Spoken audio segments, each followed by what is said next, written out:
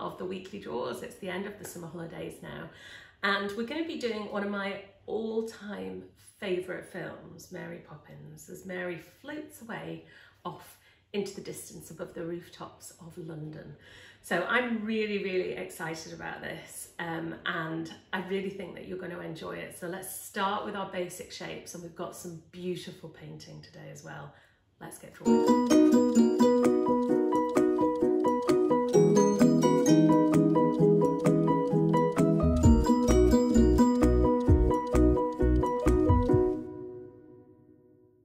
Okay, so we are going to start this, our very last one in this daily draw, weekly draw series of videos, by finding the middle point of the page. So go halfway up, we'll put a little dot there, and you're going to be halfway across as well. So it's about there. And then I want you to go down and go to about a quarter. Now from there, from that quarter line, what I'd like you to do is just go down a little bit, and then very lightly, I want you to put a line in there. And what we're going to do from that line, we're going to use this line to draw in the first shapes. So we're going to come across here like that, and down, across. I'm keeping my pencil marks so light. Look where I'm holding the pencil, super light here, coming down. And all I'm doing is this little series of shapes. Now, you don't have to, this isn't an architectural drawing. What we're doing is we're just going to give the impression of a skyline. So don't worry if it's not exactly the same as this, just as long as we get the impression of a skyline. And we're going to come back at the next stage and turn these basic shapes into, we're going to add chimneys, we're going to just really turn them into that kind of Mary Poppins-like skyline. So I'm just coming in, putting these different shapes like that. Now, if this is your first draw with the Little Art School, what I'll do is in a minute, when I get to the end of this first stage, you can pause it and put your own drawing in.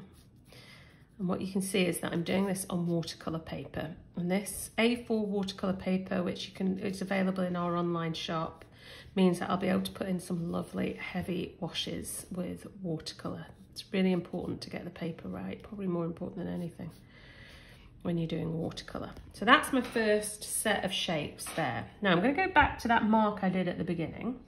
I'm going to go above it, about 1 centimetre, and I'm going to put in a triangle.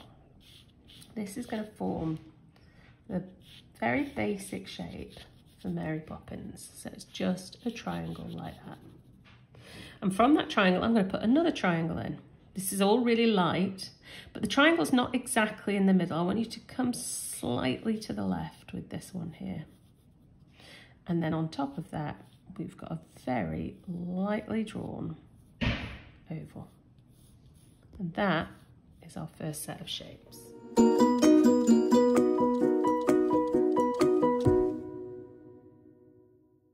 So if you're looking here now at the finished painting, thinking that looks nothing like this, we're just starting off, getting everything in the right place, getting the basic shapes in.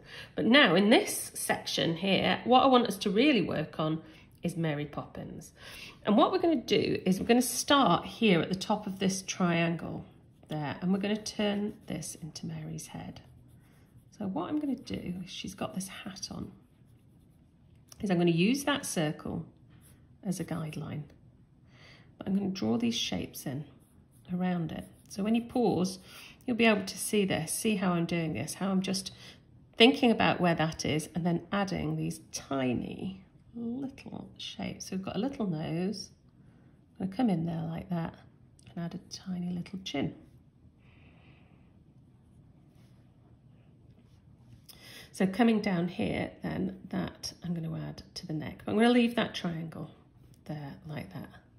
So coming on here, working from the triangle there, I'm going to take an arm up. So that it's just simply, I'm starting with that shape there. And from that shape, I've got another shape to help me make up the arm. And then the umbrella that she's holding has this fabulous handle, which is a bird. So we've got those two shapes there and then the stick coming up. So already you can see we're starting to get a bit more Mary Poppins. Let's go to the other side here and we're going to put in two shapes like that, which will form this arm coming down, and then she's carrying her very distinctive Mary Poppins carpet bag. So another shape there, a little shape for the cuff, a square and then a circle, which we will eventually just, this will become the hand. And then the bag shape, it's just coming in like that. We've got that little shape coming down. Let's go across at the bottom, square it up. Don't think about drawing a bag or even Mary Poppins bag. What I want you to think about is the shape. And that's that there. Right, let's start putting in the shapes that are going to form the dress now. What I'm going to do is I'm going to leave a small space there, and then I'm going to come out there like that and put in that shape. And the same on this side. It's not symmetrical, but we've got that there like that. Then we've got these. It's like two balloons that I want you to put in to try to get this shape. It's not triangular, it's very curved. So we're going to go in there like that. Coming down, we're going to go there like that. Now this bit here, I want you to bring it round here. And we're going to put in another shape. Another shape there. Then this one, it's like that, in, out.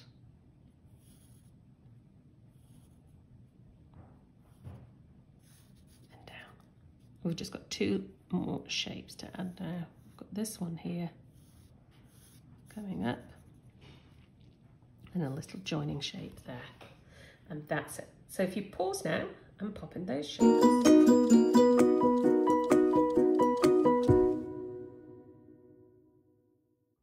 Right, I'm going to start now by looking here. I've not left quite enough room, so I'm going to take this first one.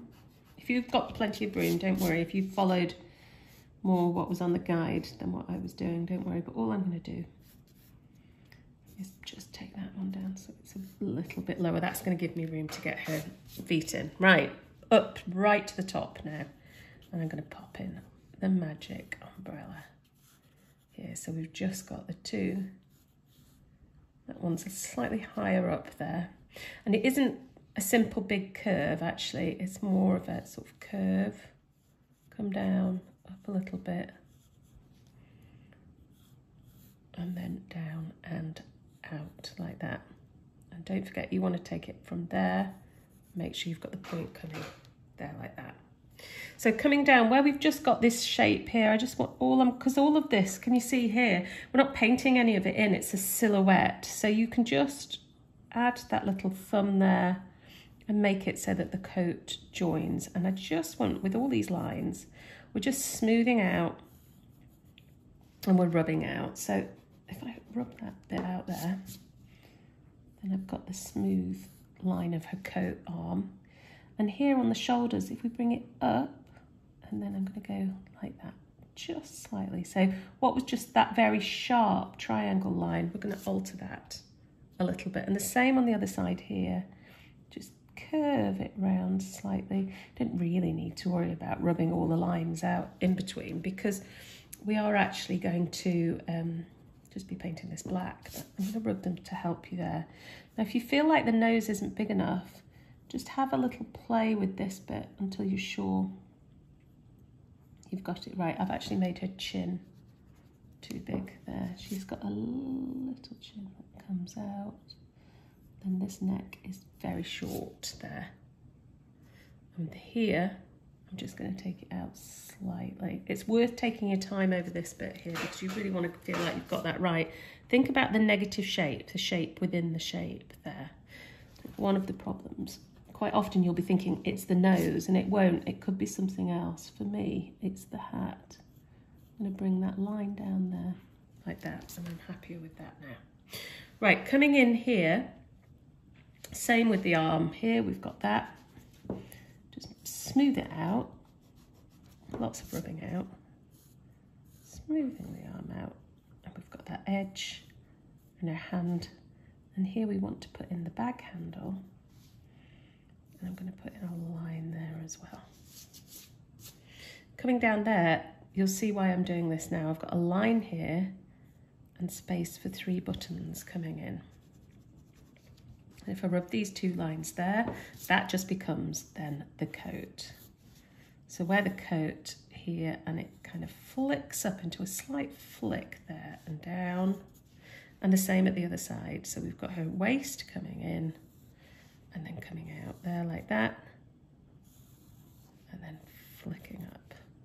So I'm going to take that little shape out there. I'm going to keep that line, keep this, because that will be one colour. I'll just get rid of that little line there.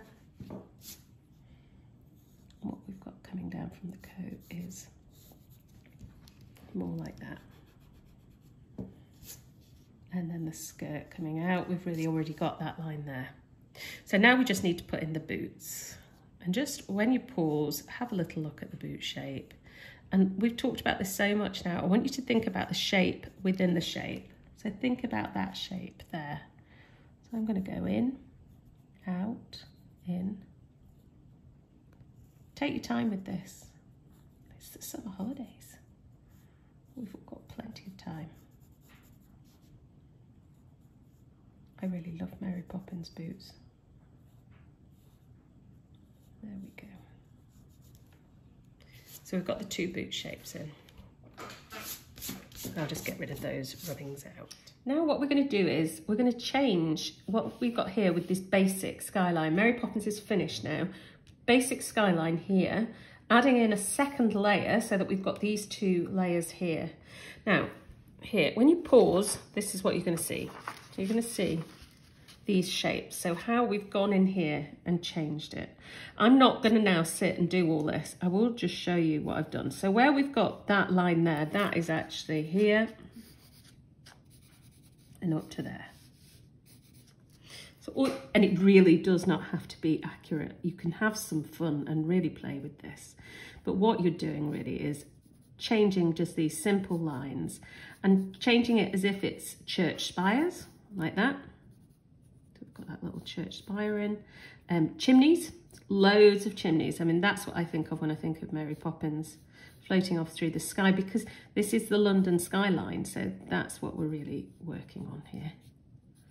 But it really doesn't have to be exactly the same. So you can see I'm going to go down here and take that up. So working across these, just changing them into little bits of chimneys, adding some chimney pots, etc. And then come down again. So that is there, that's about there, that line. So from there, just start off, go down and take the chimneys up. Have some fun making some funny shapes. Definitely church spires though. Church spires, chimney pots, plain old chimney pots like that. And ones with the chimney pots in. And think about the negative shapes all the time. Think about the shape within the shape as you're doing these things. There's another chimney, and this one's got these tall chimney pots with it. And coming down. So I'm going to finish that just on my own now, all the way along. That's what you want. These shapes here, don't worry about those. Don't put those in. We're going to come on to that at the next stage and you'll see what we're doing here with those. So those little light shades, don't put those in. Just get in the spires and the chimney tops.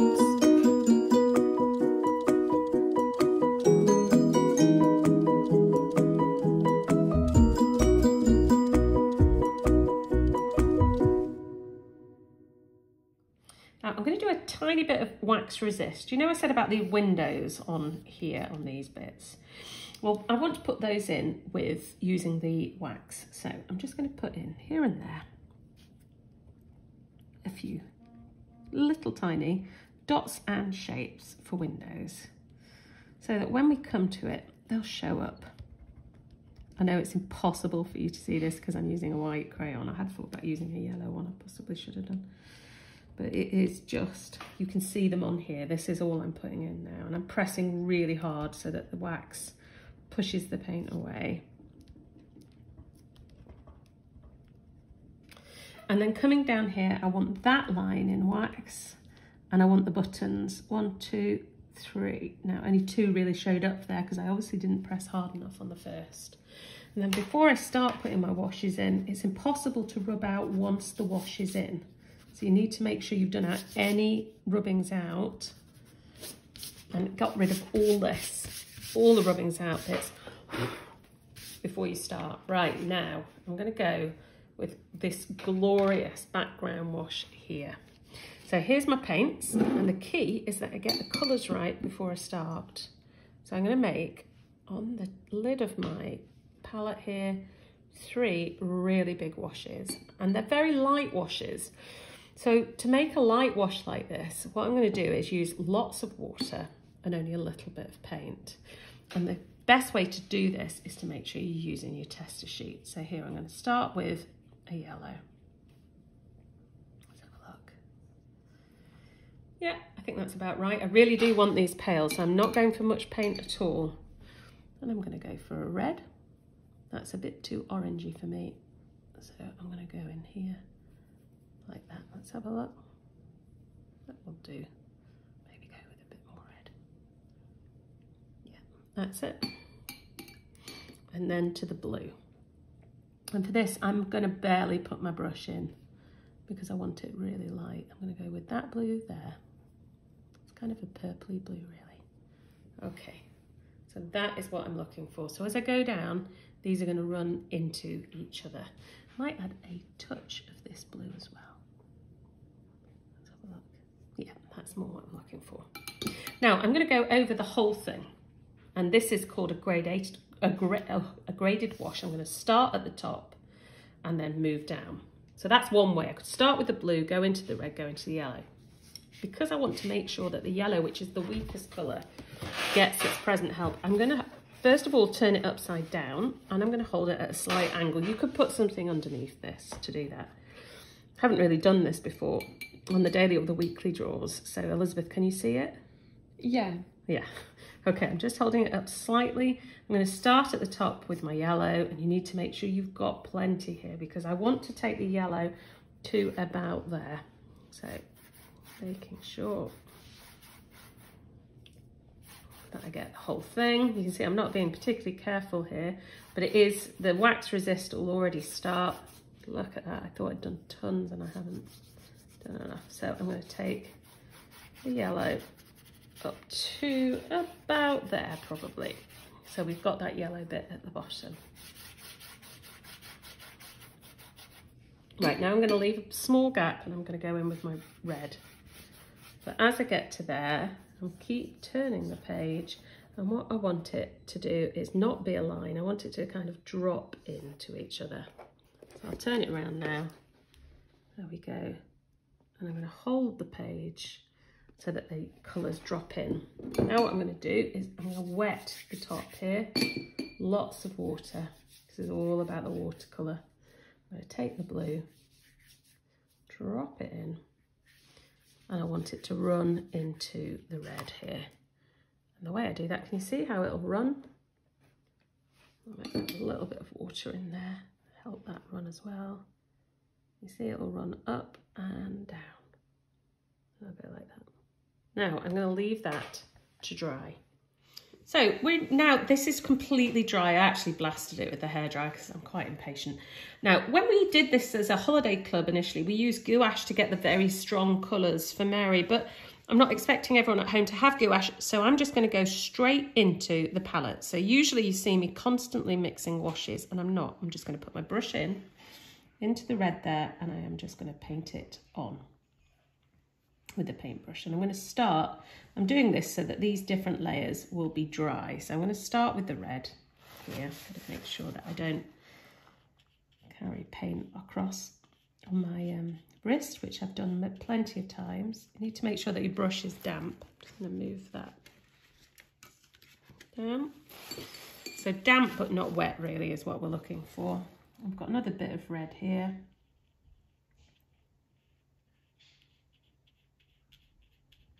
And we've got a little bit here on her hat.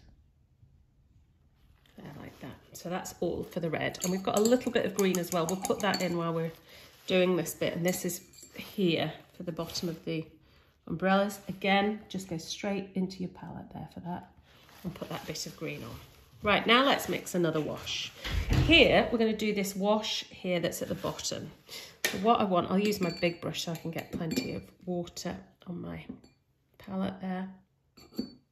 Do not want to run out of this.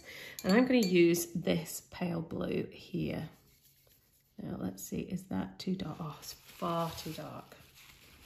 So let's go with plenty more water. So the water will really lighten it up. Yes, that's better. Can you see the difference between those two? Okay, so coming across now, I'm just going to put in this first layer. And when I was practicing this, what I found was easiest was to just do it. Can you see how the wax resist is coming up? You can actually just take that down to the bottom if you find it easier. But what I'm going to do is I'm just going to go around each of these things, and I'm going to do it going from one side to the next. So I'll do the whole thing because I don't want it to dry and then to get a line. Now, that's all I'm going to do is to go down here like that. I might put a little cross in there. And this is going to give us this top row of the landscape. I'm going to pause it here and put that in so you don't have to sit for 10 minutes watching me painstakingly go around all of these. Okay, so that's dry now. I've just done that with my hairdryer again to make it fast. And now I'm going to go in and I'm going to go straight into this blue here. And I'm going to paint just like I did with the red because that's nice and dry now. I'm going to paint in this bit here.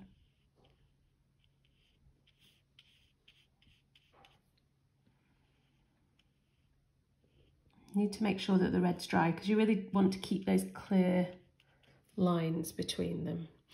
Two more bits of blue I've got here. I've got one line there in the umbrella and I've got one line here in the bag. So I'm going to leave that to dry whilst we come to do this bottom bit here. Now here on my palette, I've still got that blue from the top bit. What I'm going to do is I'm going to go into my purple and I'm going to add it into the blue so that we get this really nice dark purpley colour. Perfect. And then exactly what we did before. I'm going to go and I'm going to do each of these. Pretty easy now because the blue's already in. I'm going to take it down. And again, I'm going to get Elizabeth to pause filming here so that you don't have to sit there while I'm doing this whole thing. But you can see when I take it down, the wax resist makes those windows come up really nicely in that. And I'm just going to take it all the way along. And again, we've got more there. Okay. So this is all completely dry now. I just blasted it with the hairdryer and we're going to finish it now with black. And what I'm going to do is use a small brush here. I'm going to go straight into the black.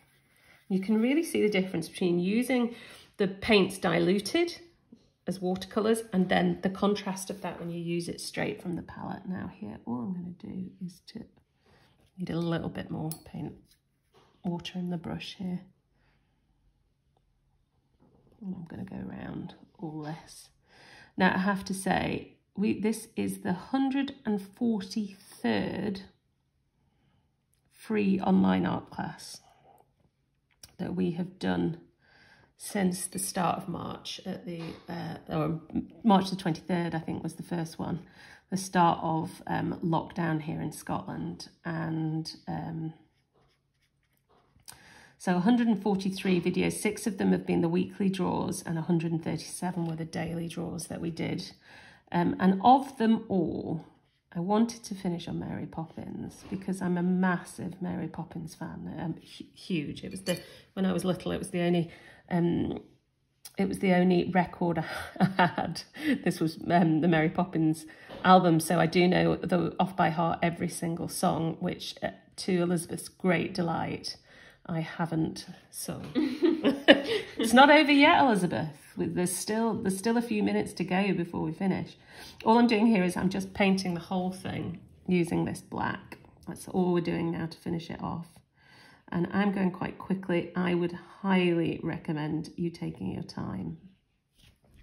over this bit, because the more time you take, the more carefully you can do it. I'm just going round, and then I'm going to be super careful with the face though, because I really don't want to ruin this bit.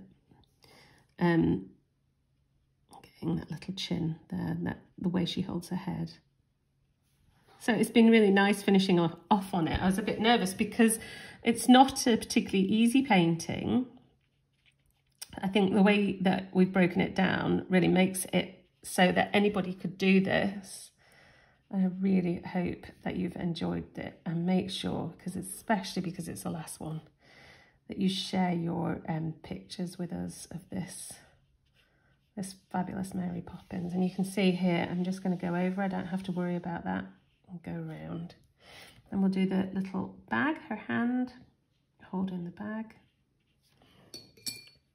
And a little handle and coming round. So Elizabeth never gets to speak on these things, but as it's the very last one, Elizabeth, which one was your favourite? I loved the Beauty and the Beast ones. She did love the Beauty and the Beast ones, and that's because Elizabeth had actually done those. You inspired me to do those, didn't you? Because Elizabeth had done those herself, and I thought, oh, that would be a brilliant daily draw. So I'd done them a few years ago. It was like I was quite young. She was quite young. Elizabeth's actually very sophisticated, 18 now. So, but they were super, and I really liked them, so I stole it.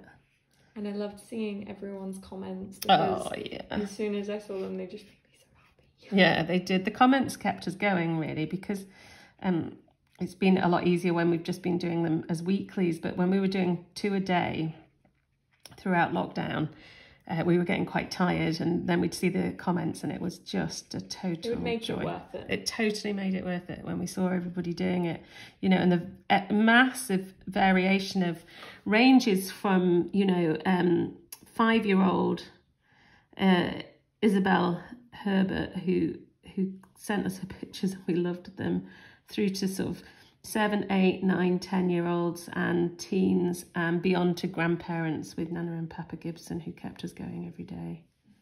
And that is the final one, and it's Mary Poppins.